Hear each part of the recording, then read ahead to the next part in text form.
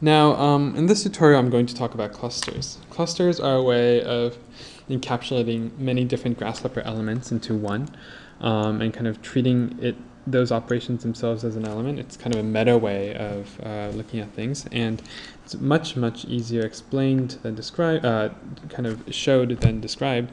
So let's get started.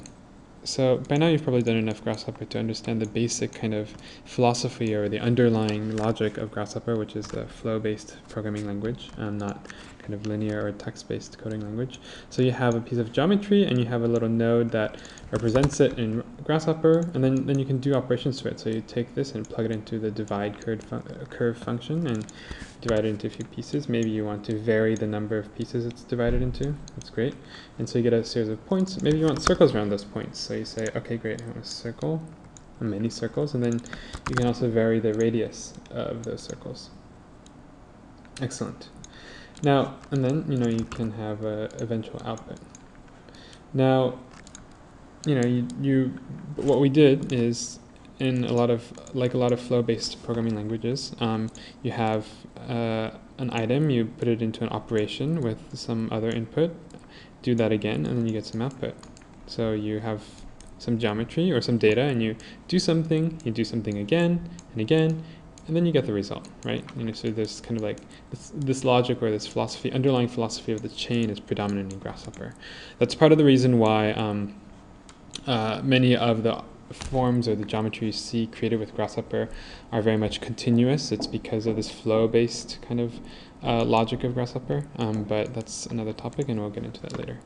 So similarly, you have this chaining idea here, and a cluster is when you take, let's say you take everything in the middle and you encapsulate it within its own item. So if I take everything here, and not the first and the last, but just what's in between, I select it, and if I click on this thing after middle clicking, I create a cluster. Now a cluster is, it looks simple. It's like this own item, and I can rename it and say, oh, this is the line circles along line, for example. Now I can double click on it, and you see this box has opened. I've opened the cluster, and I've gone into what the cluster is. Excellent. And this is an input, and this divides the curve. We just did this, you've seen all of this, and this creates circles around those points, and then we output it. We can change the radius of the circles, change the number of divisions, etc. So let's say I want the circles to be super big.